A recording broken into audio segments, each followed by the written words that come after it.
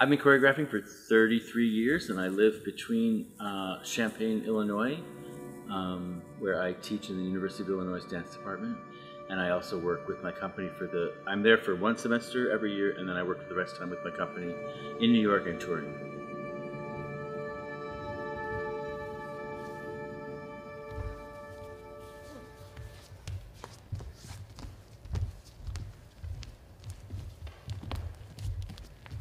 Jody has given us the great opportunity to show this entire project, which is called Bleed.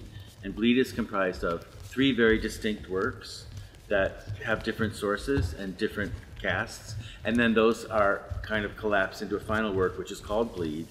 And it has all of the people of those pieces in the final work, 11 dancers. And it's very exciting. And it's an amazing opportunity that we're being given to do this.